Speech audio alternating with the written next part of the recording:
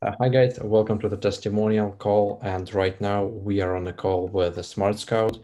So guys, could you please give an introduction of the SmartScout and your role in the company?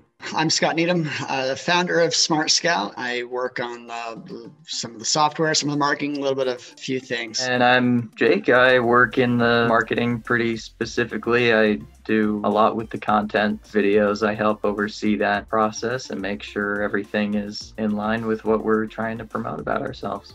Thanks for the introduction. Scott and Jacob, what was the business goal for the SmartScout when you have reached out to us with the video creation? Video speaks more words than text sometimes. People want to see something come to life.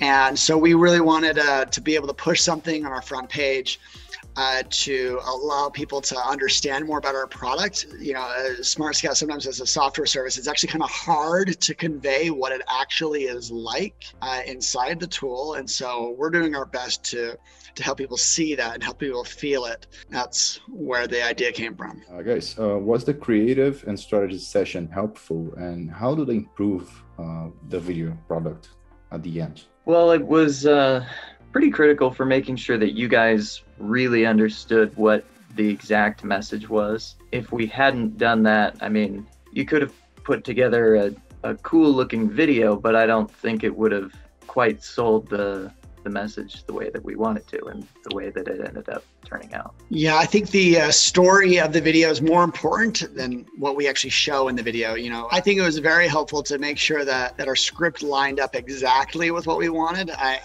I think we were scrutinizing sentences to make sure that it just jumped in the shoes of a potential user.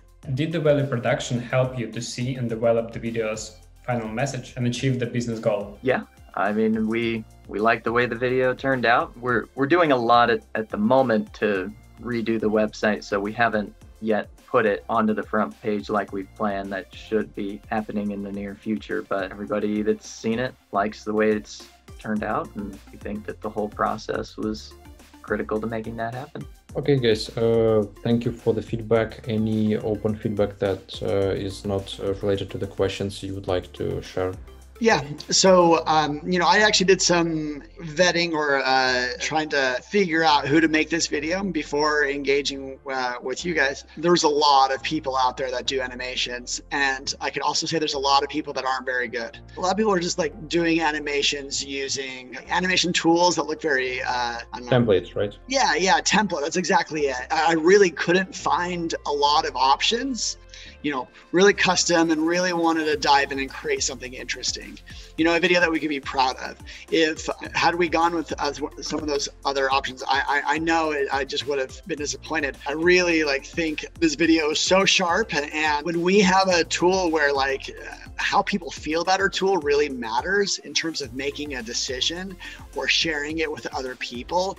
And so getting a really high quality video mattered. And I feel like Peter's team, they were communicated very well, gave us a really good timeline, and even a very accurate budget estimate of what they were going to do.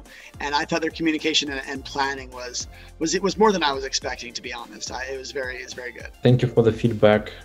So the viewers, we are waiting for you in our inbox for the estimation of your next project.